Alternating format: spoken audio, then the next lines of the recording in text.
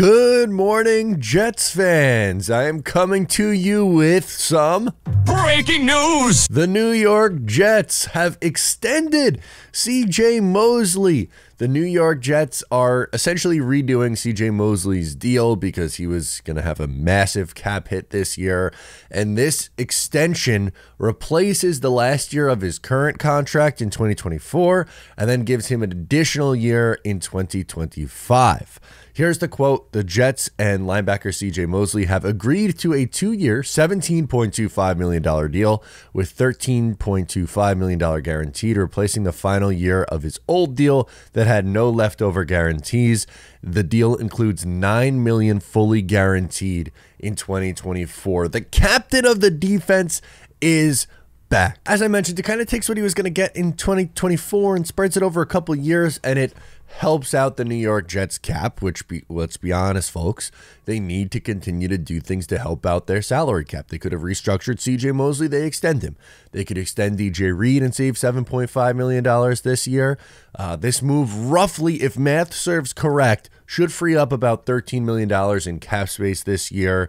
And what I also like about this contract is that it fits in the Aaron Rodgers 2-year window. So you keep Mosley, the leader of that defense, back for this season, as well as another run in 2025. It's a pretty big pay cut for CJ Mosley, which love that for him. The Jets leaders have done that in back-to-back years. On the offense last year is Aaron Rodgers, who took a historic level pay cut. No one likes to mention that. Aaron Rodgers taking the historic level pay cut. On the defensive side this year, it's CJ Mosley doing it. And again, that gets him some more guaranteed money, which is fantastic. But it also makes the Jets' lives easier to go out there and spend. They still need help, as currently recording this. They could still use another offensive lineman. They could use potentially another wide receiver. There's going to be things that they could do, maybe safety depth.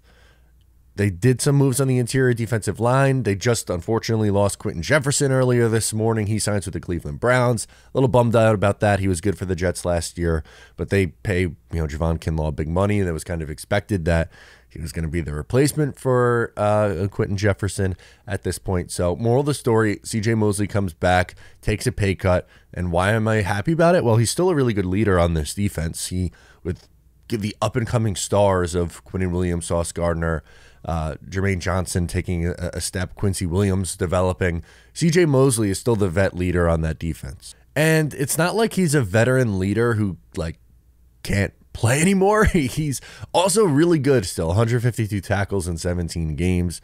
It would have been nice if he caught a couple more interceptions this year. Apparently, he spoke with Jake Asman at, was it the Super Bowl, I believe? Yeah, it had to be the Super Bowl.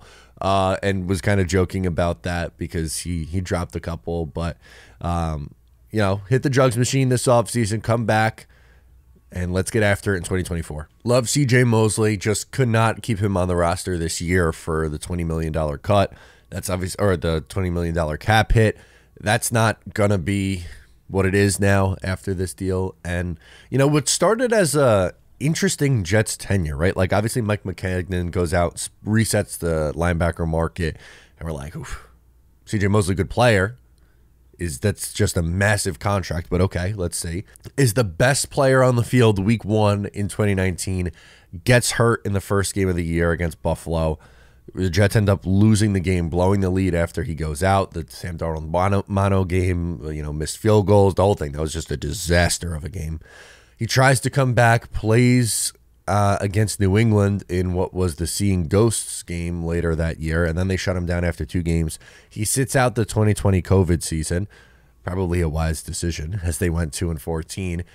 And then you're like, all right, this guy got massive money, and in the first 2 years of his deal, even though, he had every right to sit out if he wanted to in 2020, and he did, it ends up turning out to be fantastic from 2021 on. He was very good in 21, was a second-team All-Pro in 2022, was a great player again in 2023, and, sneaky becoming a really, really good Jet, and I think is going to be remembered fondly for his time, which, if you ask me that in 2020 or 2019, not that it was his fault with the injuries or, again, he had every right to sit out. You're just kind of like, man, the Jets paid this guy big money and we haven't really seen him yet, which was bizarre. It was definitely strange, but great Jet. Happy for CJ Mosley.